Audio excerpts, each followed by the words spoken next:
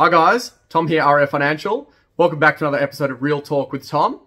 This week's episode is focused around clients who want to purchase a property with lender's mortgage insurance, or LMI as it's known and as I'll refer to it in this clip here, but particularly purchase with LMI at higher value purchase prices.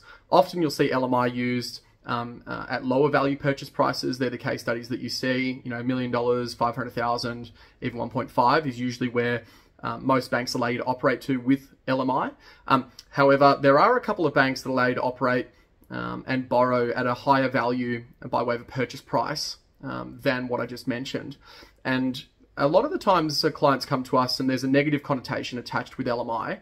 It's basically a large fee you pay for having a deposit that's less than the traditional 20% plus costs. It's a fee that covers the bank's insurance.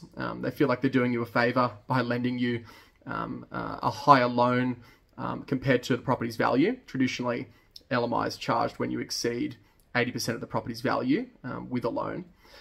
However, it can be really useful, and particularly in cases like this where a client will come to us and they'll say, okay, well, I've got 10%, I've got 10% plus the cost to purchase the property, like stamp duty and solicitor and what have you.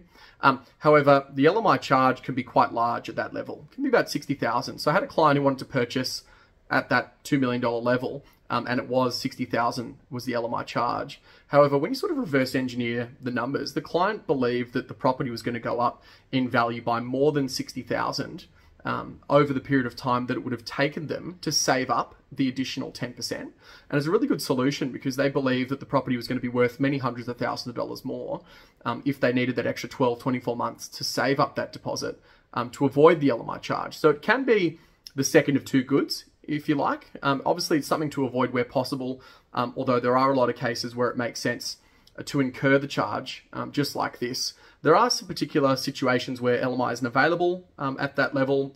There are some location restrictions. Generally, the banks want the property to be in a location that's more blue chip, more secure for them. And there are other requirements to qualify for mortgage insurance. Usually, you need to have genuine savings, which is a 5% of the property's value saved in an account for at least the most recent 3 months. So there are some particular qualifying criteria. However, when you do qualify for LMI, there are a couple of banks that will let you borrow almost, actually up to $2.5 million is generally the largest purchase price you can have, but I have had it higher than that where we've negotiated outside the bank's credit policy before. So there can be some really good solutions with LMI, and this is just one of those cases.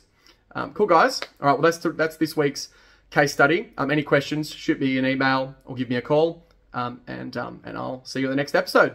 See you later.